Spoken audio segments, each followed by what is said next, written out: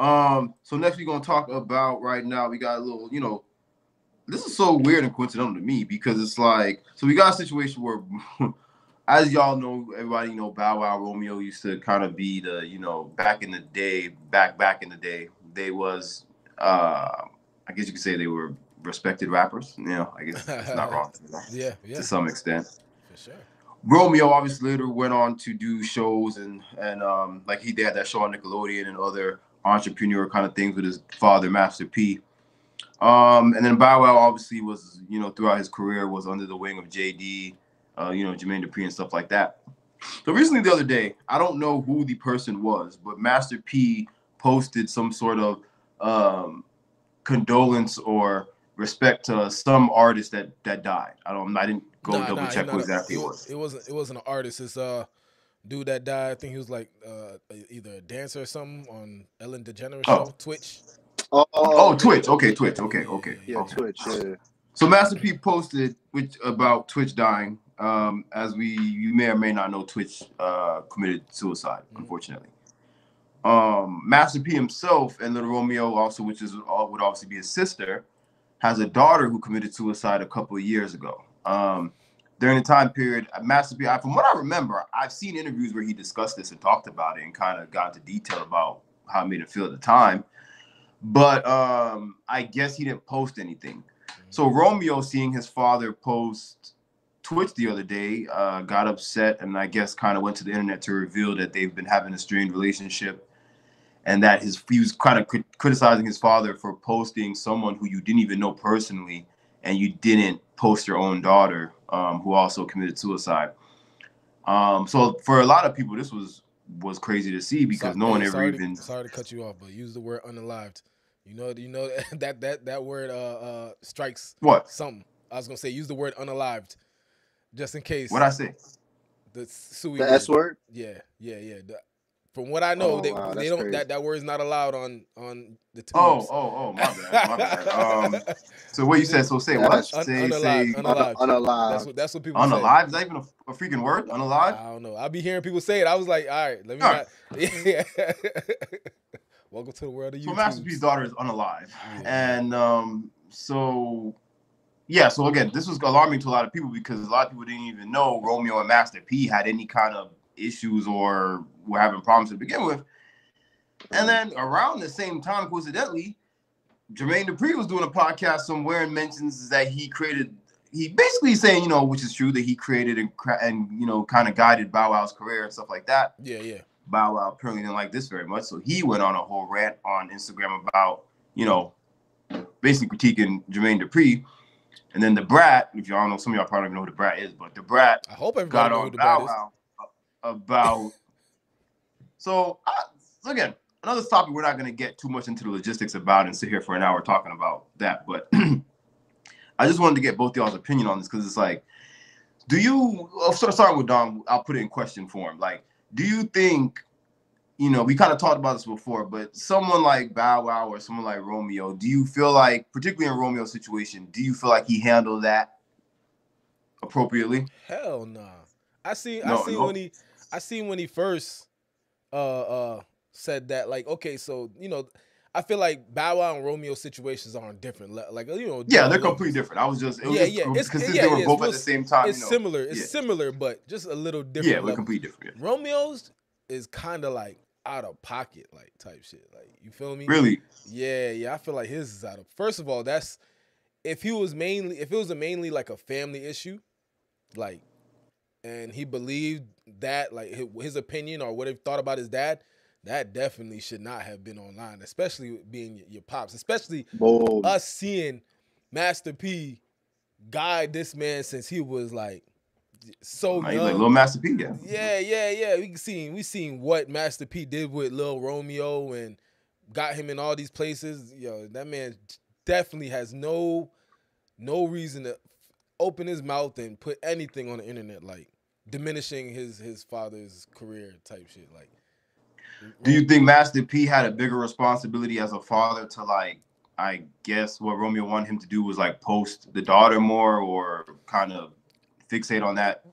the thing, I mean, yeah, that's facts.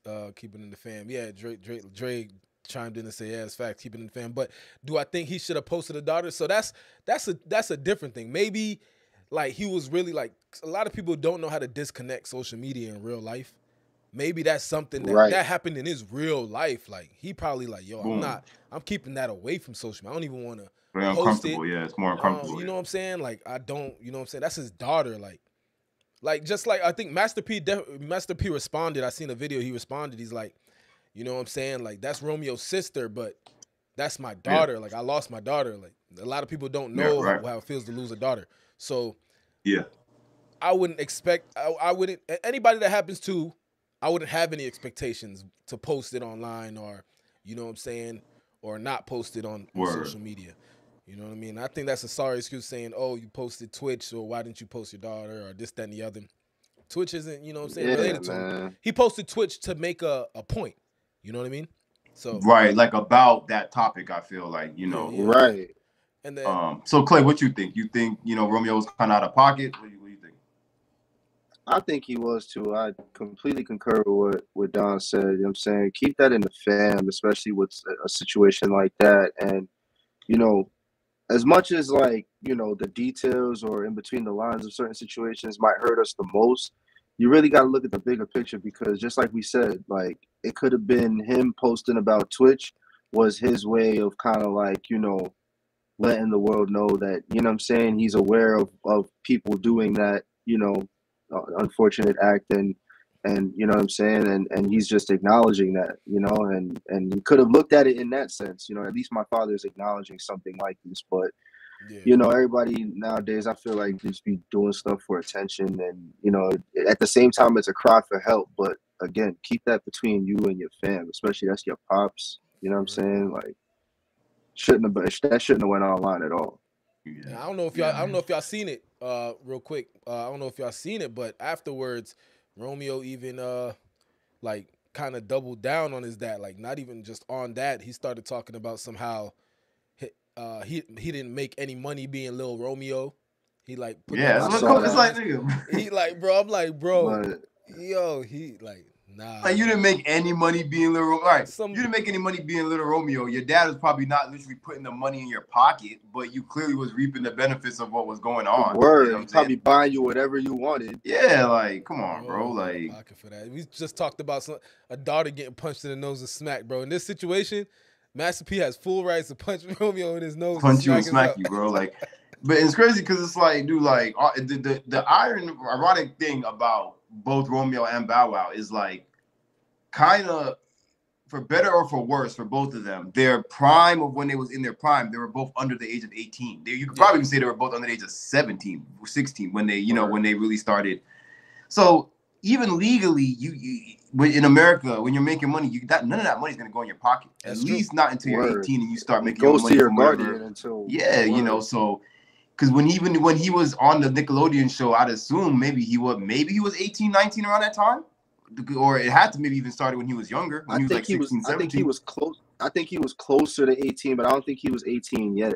Yeah, and by the time, and even situations like that, I was gonna say even situations like that, like if they know you're making a lot of money and you want to make sure it goes directly to you, they just put it in escrow, and then when you turn 18, here you go. You know what I'm saying? You just don't touch it till you're 18. Yeah, but I mean, But me personally, I would trust my parents to hold on to it and be like, when I want something, you know what I'm saying? And you know your parents is going to help you manage your money better. You know what I'm saying? It's not a bad thing, especially when you under the age. He claims, Romeo claims that his dad used whatever money to pay taxes and stuff like that. And even if that is true, right? Even if that was true, you know what I'm saying? Because I don't think we would know for sure. You know, how much of a position Master P put Romeo in. You know what I'm saying? That's what I'm saying. Like, bro, like, bro. Your pops can't work for you for free just because he's your pops. Yeah, at some point, it's gonna be Romeo's fault, because you know what I'm saying. Like even getting Romeo into USC, I believe that was straight up Master P, bro. Like that was not off of Romeo's basketball skills. Come on, bro. like, bro, not for nothing, bro. I saw that episode of MTV Cribs when we was kids. That, you know what I'm saying? That house that Romeo and his siblings was living in was not no little small house. You know, it was big chilling. your dad gave you were on TV, you were on 106 and Park, you was in the music videos. You had He set him a up. childhood and something a lot of people can't say they had, man. You know what I'm saying? Like, Right. and I feel like once you got to the age of 8, like you cannot tell me unless Master P was straight up just the Grinch. When Romeo even turned 18, he had at least 10 racks in his bank account for him to do what he got to do with it. You know, whether it was gifted to he him. He had at least 100 racks. Yeah, he probably had more, but you want to stay on the low side. Low side, he had to at least have 10 racks. At least 10 racks. You could have anything after that. I don't think Master P owed you anything else. You know what I'm saying? After that, come on, man. Romeo, like he's tripping, bro. He's out of pocket for that, man. Yeah, man. Yeah. And so what about Bow Wow? You know, Bow Wow with JD. That's another duo that we saw. His career was very coached and very like led by JD and So Def. And also Bow Wow's manager directly for his whole career was his mother. She was the one who, you know, did direct. Because another thing, just like with Romeo, Bow Wow's been complaining about the money thing, saying that when he was a kid, he wasn't getting none of this money. He was just like, dude, your mom was literally your manager. How, you know, like, bro, you can't blame JD for that, bro. Like, yeah, these dudes, yeah, I don't know how these dudes getting so crazy with it. But you know, so like I seen what Bow Wow has said off of what JD had said, right? Although you know, it could have made sense. It could, like what Bow Wow said. From what JD did for you, bro, you should not be on. Again, you should not be on the internet saying like JD can get on the internet and say he created fucking the Bible. Bow Wow should not get on the internet and say no, just don't say nothing. Yeah, stay out of that, boy. Everything that JD did for Bow Wow, bro, there's no reason he should be on the internet like saying that he didn't do, bro. Yeah, like that's crazy. Like, yeah, I would say Bow Wow's ungrateful. Yeah, he's definitely ungrateful. Yeah, he is very ungrateful. Yeah, because I think even more than Romeo, he at least, even after turning 18 and becoming an adult, he had a lot of career openings and things for him to do, maybe even more than Romeo did, and he was more of like a household name. Right. Yeah, and I get what JD, again, I was kind of confused by JD's statement because he claims he created 106 in Park for Bow Wow, but from my understanding, JD didn't create 106 in Park, so I'd assume what he was trying to say is that he molded 106 in Park to be the kind of show that young artists like Bow Wow and them could excel on and, like, you know, really showcase their talent. Yeah. From what I see, I think JD was kind of just flexing hard because even like the parent show creator, he came on and said, "Yeah, JD, like, he didn't, because like we never tripping about that, but like." You know what I'm saying? I think because I looked it up and it looked at JD's name was nowhere on anything. Yeah, he didn't. He probably and what I think what he's saying, he said he called up the dude and was like, "Hey, you know what I'm saying? I think it's a good idea to create such and such. You know what I'm saying? I got this artist that you know what I'm saying because you know MTV had TRL, BET don't got nothing. Let's get this going." And that's pretty much JD saying, like, he created in that route, and the actual creator's like, "Yeah, nah, that's not necessarily how it happened." And Bow Wow was a huge part of 106 in Park's, I guess, success in a way. He was because of his fan base and everything. But like, I hate when they act like just because Bow Wow had such a huge presence and like his fan base was so loyal on 106 in Park. Like, I hate that they act like that, like they made the shit. Like, y'all wasn't the only ones to have crazy number ones on 106 in Park. Like, even Lil Scrappy had a number one hit on 106 in Park that would be number one for like weeks. You know what I'm saying? Yes, so it's like, and that's the thing. That's what Bow Wow was saying. He's like, although, you know, I was on 106 in Park heavy, and you know what I'm saying, I, you know, brought a lot of viewership, and I was called Mr. 106. Like, nah, I wasn't really the one who to create it like that, or JD wasn't this, that, and the other. But I don't think Bow Wow should have even chimed in on that. Like, I think that's what the Brat was kind of saying. It was like, bro, why would you even like that was unnecessary. Yeah. Let JD flex and let, you know what I'm saying, him and the creator, whatever they do with that. Like, for somebody who was made from JD, nah. But it's like, why though? Like, what is the goal that could be accomplished by saying you created some shit? Because you ain't finna get no publishing. Yeah, like, I don't know what JD was on for that.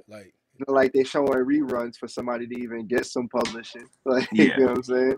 You could barely find the reruns of 106 on YouTube. Like, bro just woke up and decided he wanted to flex. Yeah, I feel like a lot of these dudes like these podcasts. He been hanging with Currency dudes, too that's much. what Currency they're doing. getting that nigga too high. Like look how Irv Gotti sold out on Drink Champs. You know what I'm saying? Like that's what they do these days. They go on these podcasts and they just start talking and changing history. Oh You know what yeah, I'm saying? yeah. Nah, you know what? That's what I thought. I thought that same thing. First of all, clout, like Dre said, yeah. But yeah, with the podcast, like podcasts like that, when you get them dudes on, and especially when it comes to they start getting drinks, and I don't know, they just be a lot of people just really just be Yeah, kind of because talking JD was bullshit. drinking, right? Or he was smoking or something? I don't know. I didn't watch the full thing. I just seen the snippet. But They be they be off the shits though. 'Cause I remember I seen one interview with him and Bow Wow. They I forgot what I think it was Rory and Mal, and they interviewed him and JD at the same time. And the whole time, this nigga Bow Wow was smoking, drinking Henny, and this nigga JD was drinking Henny. They be off the shits. I mean, Yeah. you know.